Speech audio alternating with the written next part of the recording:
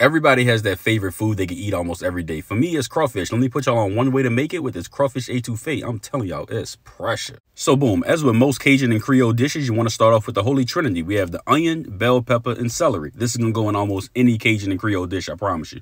From gumbo, étouffée, shrimp Creole, all that. We're going to chop it up, then we're going to move on over to our pot. Now in our pot, we're going to add buku butter. And again, for all the people that's always asking, buku just means a lot. Once it's melted, we're going to add in our vegetables and we're going to let it get nice and tender. Once they're translucent and tender to your liking, we're going to go ahead and add in the garlic. You only got to cook this for another minute to get it nice and fragrant.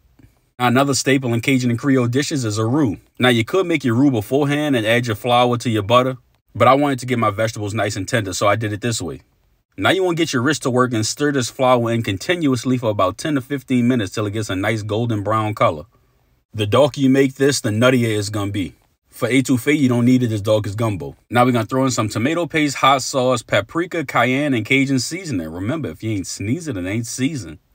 We're going to mix everything in just to get it nice and combined. If you don't like spice, you could omit the cayenne pepper and just go from there. Now you want to add in your crawfish stock. Most people don't have this, so if you don't have it, just find a regular seafood stock at the store. And if you don't have that, you can always use chicken stock. So pour in whatever stock you have, and then we're going to mix it till everything comes together again. Add some bay leaf, and then we're going to bring it to a boil. You should start seeing some foaminess at the top. That means your roux is working. Good job.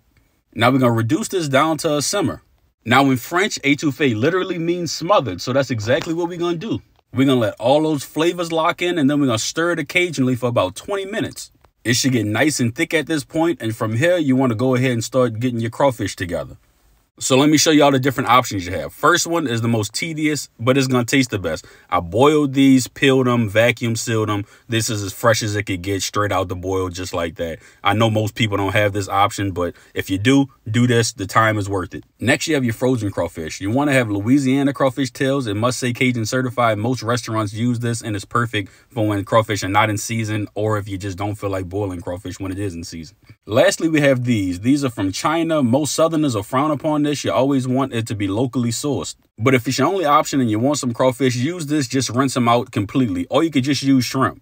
Now go ahead and add your crawfish to your pot along with some lemon juice. And then we're going to come with some fresh parsley and green onion. Now the crawfish are already cooked at this point, so you really could turn the heat off. And we're just going to stir all this in until it gets nice and coated into our étouffée sauce. Just go ahead and look at this. Yes, Lord, this stuff full of flavor. Season it to taste, and then we're going to go ahead and remove our bay leaf. Now, étouffée is best served over rice. Most places at restaurants have this already made, and they just warm it up. So you really want to try the authentic stuff. I promise y'all, it's not that hard. Let me know how it goes, and just like my name, you're all done.